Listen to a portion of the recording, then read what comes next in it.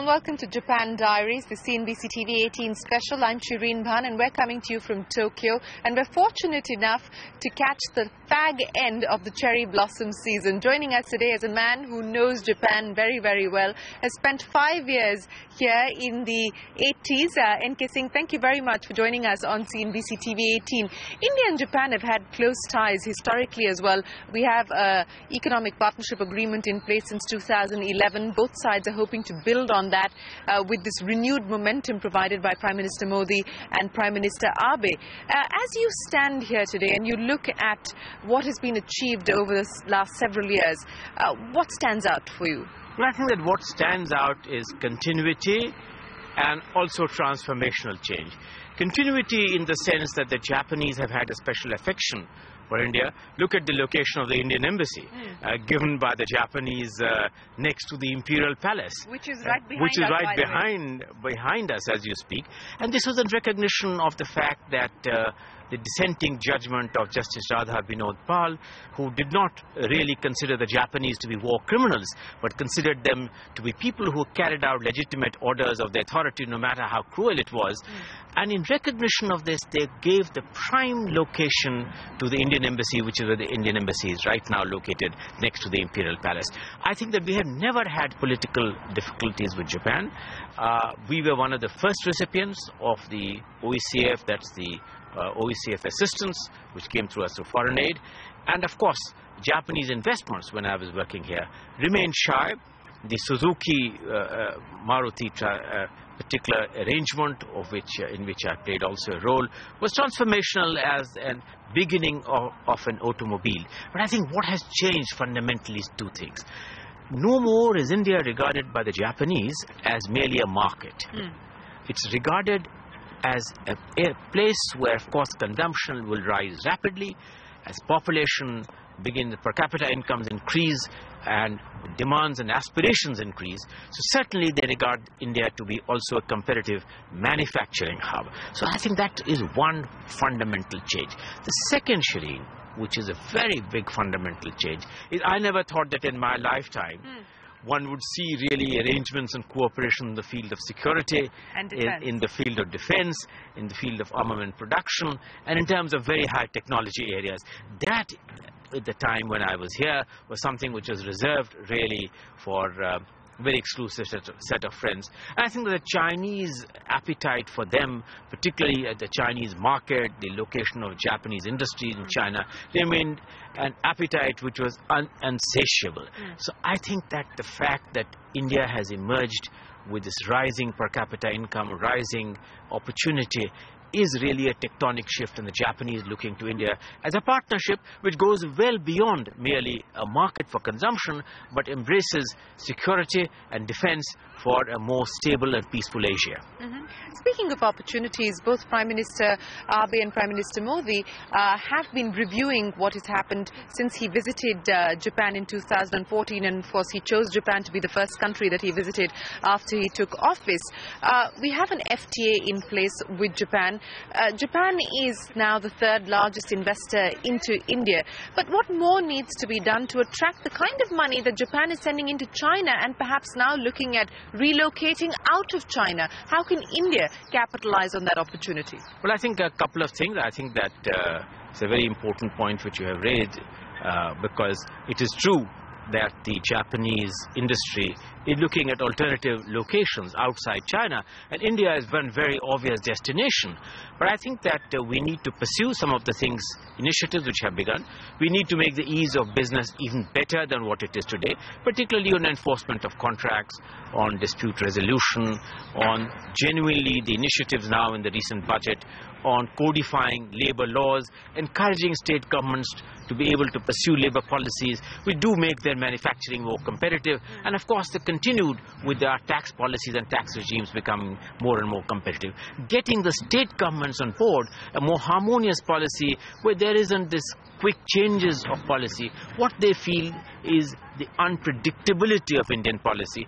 What was done by the earlier regime of retrospective taxation has damaged us quite a bit, and the commitment that we will never really have retrospective changes and the assurance of a fair amount of continuity in tax policies along with the other changes on the ease of doing business, will, I think, begin to make a decisive difference. One of the areas where we could see a decisive difference being made is in the area of infrastructure.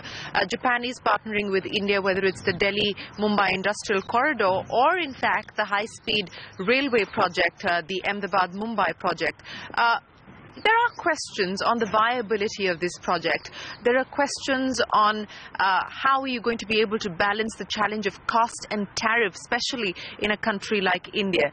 What has the experience been like here in Japan, and how do we ensure that this project is actually viable and takes off in India? The groundbreaking ceremony is expected later this year. Work will start in 2018. I'm told that the schedule of meeting the deadline of 2023-24 is on track. You're a member of the International High-Speed Railway Association. What's your take?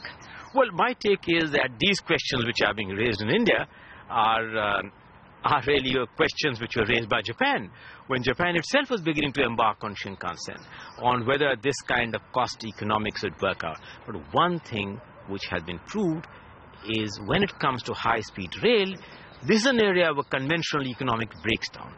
This is an area where supply creates its own demand. I mean, right now, if you begin to predict what is the likely traffic volume based on current supply side responses, you would get one particular. But when the supply of very rapid transport is available, it brings about a cultural change. It brings about a social transformation of the whole region, which becomes more rapidly integrated. This has been Japan's experience. I have every reason to believe this will be India's experience too. And I think that the benefits of this will go far beyond this rapid connectivity between Mumbai and Ahmedabad. It will go to improving technology.